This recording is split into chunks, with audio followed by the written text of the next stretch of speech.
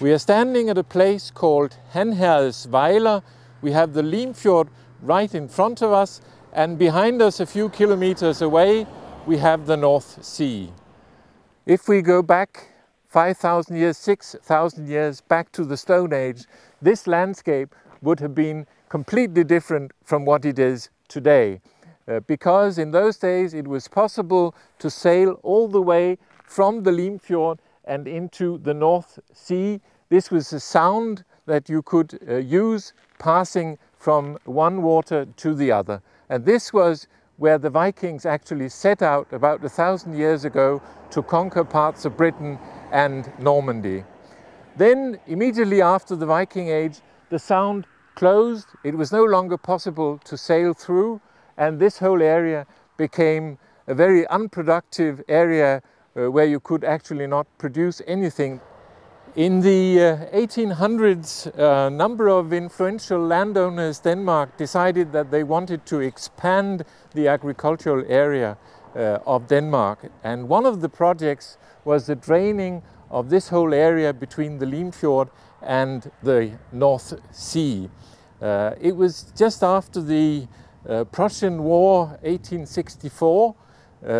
Denmark lost, and we had to surrender about 1/3 of the Danish soil to the Germans. So it was a national top priority to get as much Danish territory as possible, and that was one of the reasons why they started the draining here.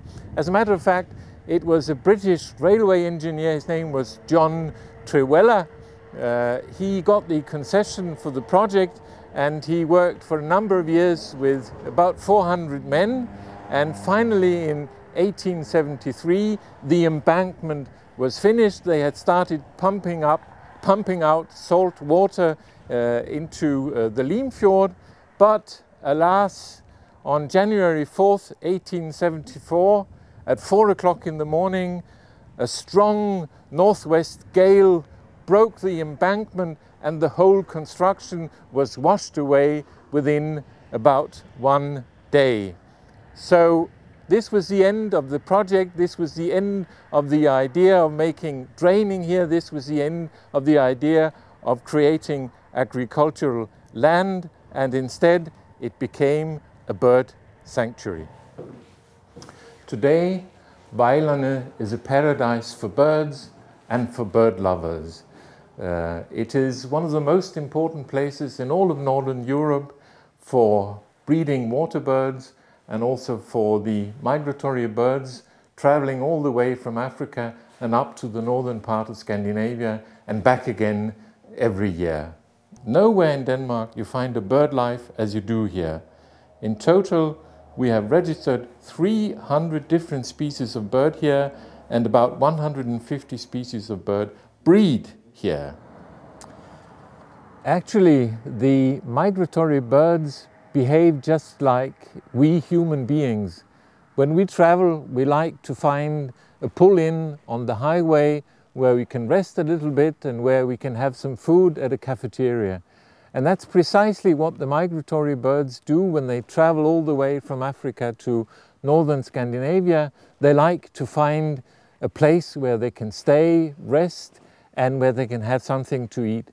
And perhaps you could say that this particular place, Limfjordsfortællinger, is the best cafeteria between Africa and northern Scandinavia for the birds. This whole area covers about 14,000 acres. It's owned by a private foundation called O.V. Jensens Fonde, and you're most welcome to come and have a look for yourself. Of course, you're not allowed in the sanctuary as such, but there are paths and there are several bird towers and shelters where you can explore the bird life of Limfjordsfortællinger on your own. Enjoy yourself.